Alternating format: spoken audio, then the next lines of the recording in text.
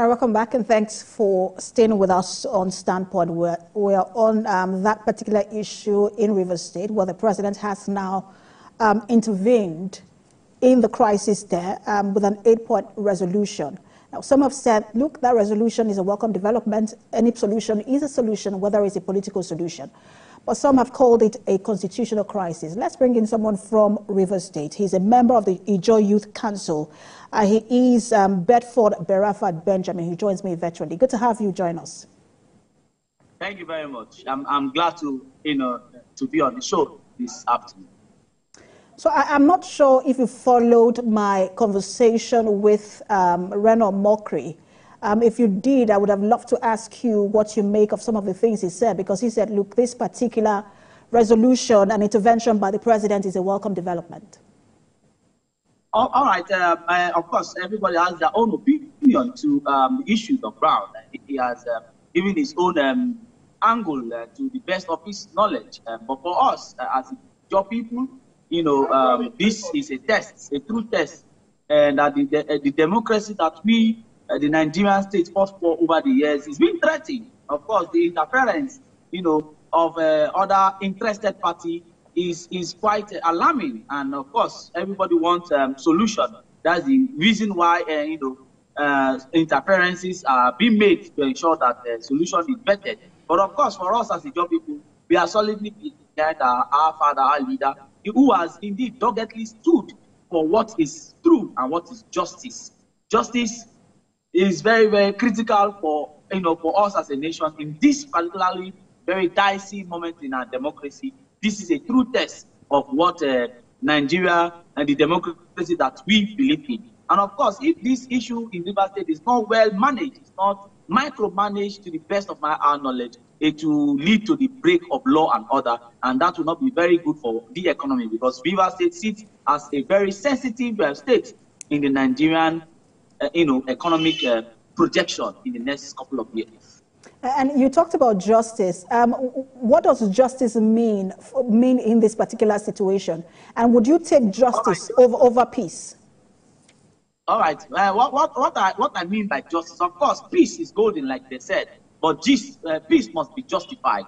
The issue of going to Abuja, the Aso Rock, to bring out resolution that does not reflect the position of the people is not justice for us, and that will just give temporary peace. But of course, that is just like a time bomb that is waiting to explode.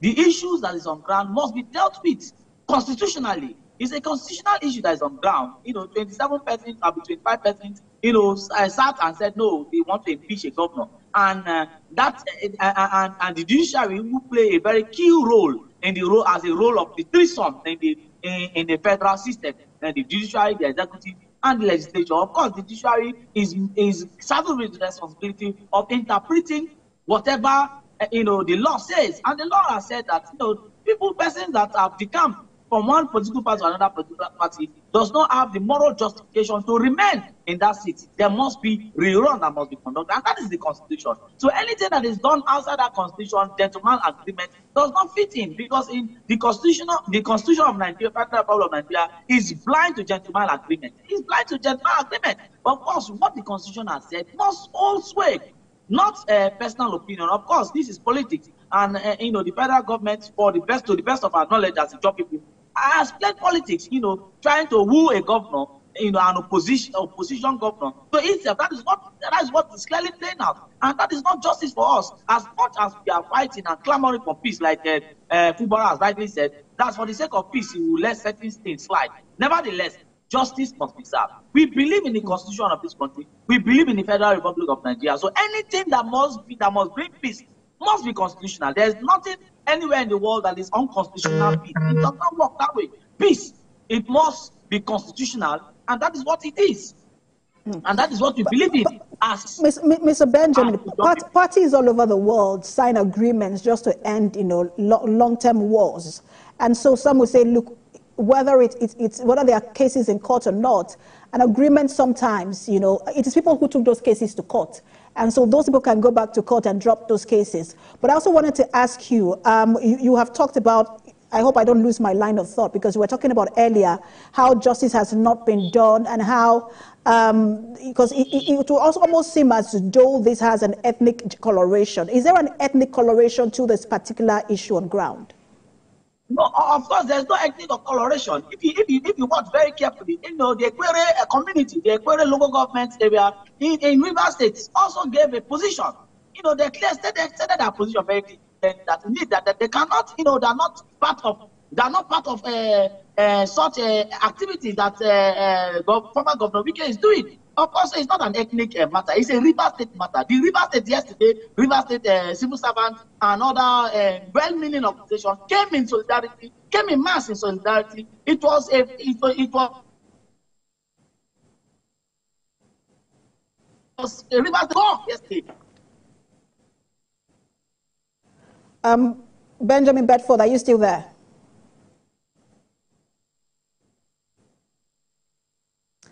Bedford, I want to be sure that you are there, because it looks like I've lost connection with you.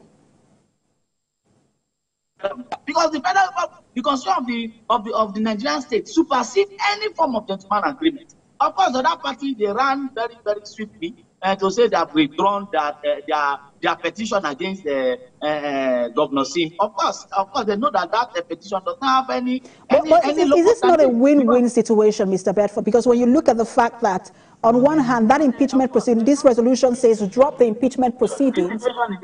Just hold on, Mr. Bedford. On one hand, on one hand, the resolution says drop all impeachment proceedings, and on the other hand, it says the 27 lawmakers will remain as lawmakers. So is that not a win-win for all parties?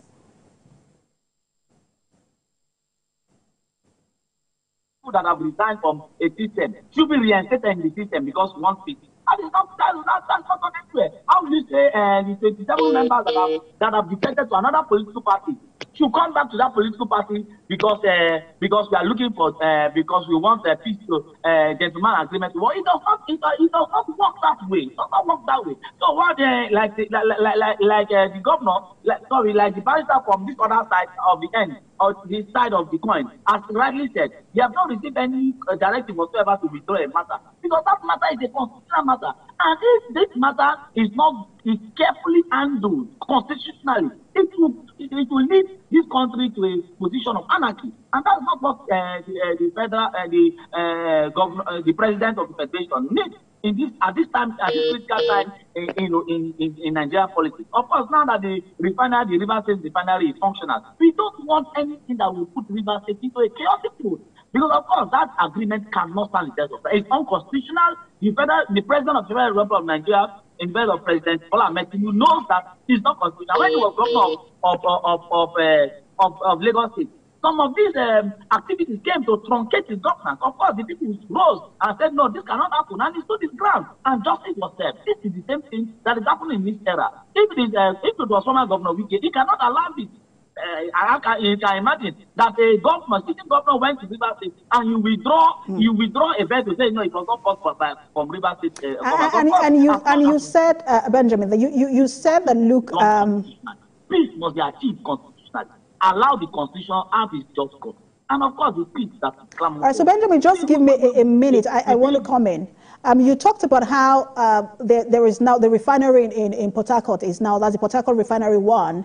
It has been fixed, and so you can't allow any sort of situation jeopardize that in Rivers State and bring crisis to Rivers State.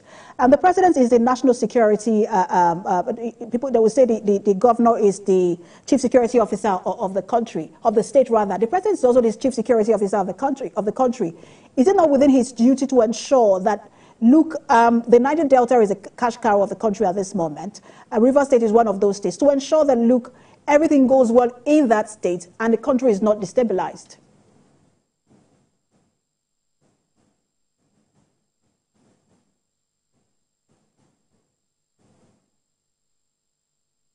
Benjamin, did you get that question?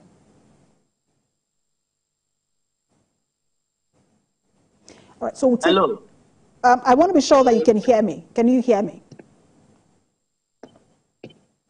All right, looks like there's a disconnection somewhere. We'll just take a break now. When we return, we'll try and reconnect with Benjamin, and then we'll return, we'll continue the conversation. We'll have very few minutes left, so we'll get his final thoughts on the issue.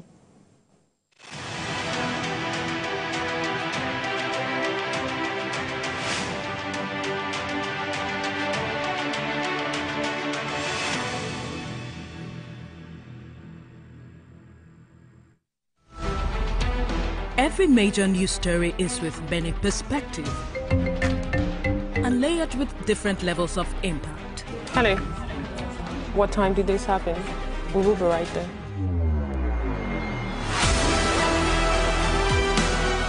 At TVC News, we follow the big and major news, gathering the facts, witnessing the outcome.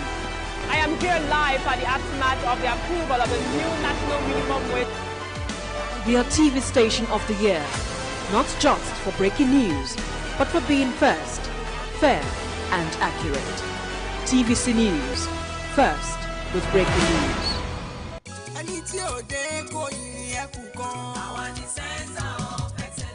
Lagos is the most visited state in Africa as the 5th largest economy on the continent. Covering the state and its government is no mean feat, it's a busy beat.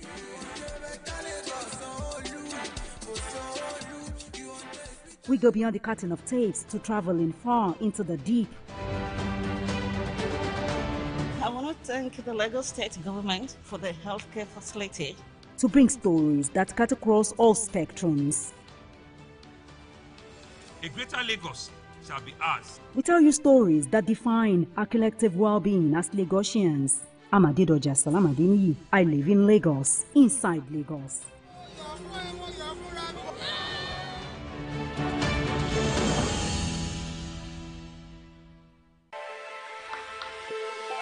Every weekday on Business Nigeria, we uncover the secrets of the financial world, breaking down intricate economic and financial matters. We analyze the stock market, shares, bonds, and the thrilling world of cryptocurrencies. We unveil and analyze complex policies of the CBN and other government parastatals as they affect your everyday life, keeping you a step ahead every time.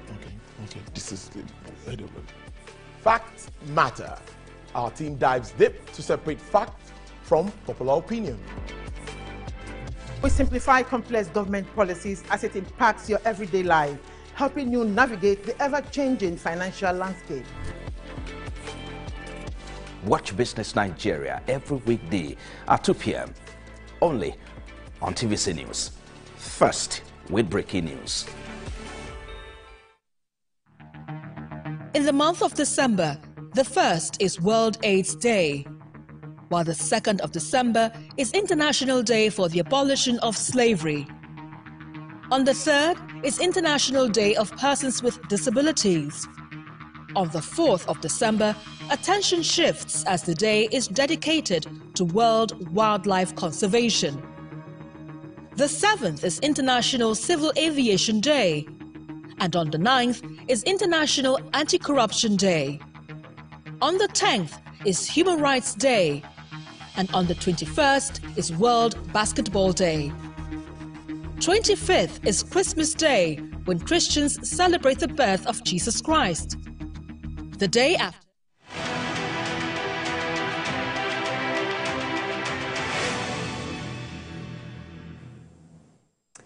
Right, you're watching Standpoint. We've been trying to reconnect with Benjamin Bedford. There seems to be an audio challenge from his end. They can't seem to hear me, but we'll have to